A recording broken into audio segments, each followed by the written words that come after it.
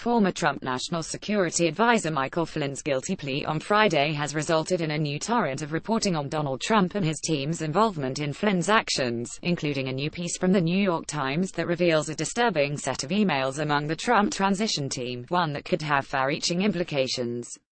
Among the emails reported by the Times is one from then-Trump transition official K.T.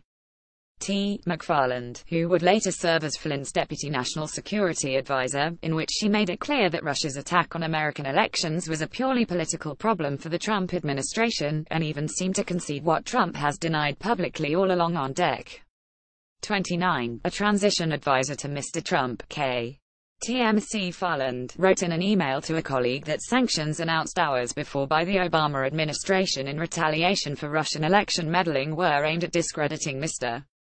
Trump's victory. The sanctions could also make it much harder for Mr. Trump to ease tensions with Russia, which has just thrown the USA election to him, she wrote in the emails obtained by the Times.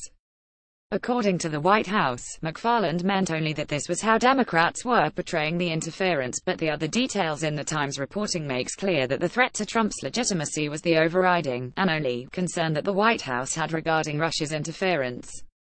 McFarland went on to discuss Flynn's upcoming outreach to the Russians, which would center on the reaction to retaliatory sanctions that President Obama had imposed.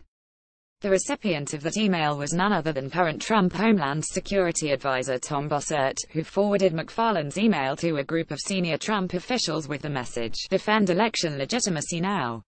Included on that email were former Trump Chief of Staff Reince Priebus and former White House Press Secretary Sean Spicer, each of whom have publicly and vehemently denied that Flynn spoke with Russian officials regarding sanctions. McFarland's email implicates them in the Flynn cover-up, and provides a taste of things to come from the Mueller witness list.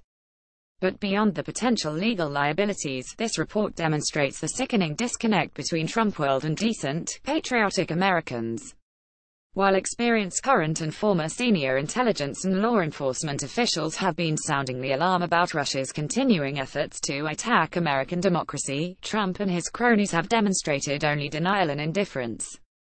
This reporting shows that even in private conversations amongst themselves, their craven instinct toward political self-preservation was never remotely intruded upon by patriotic concern for democracy.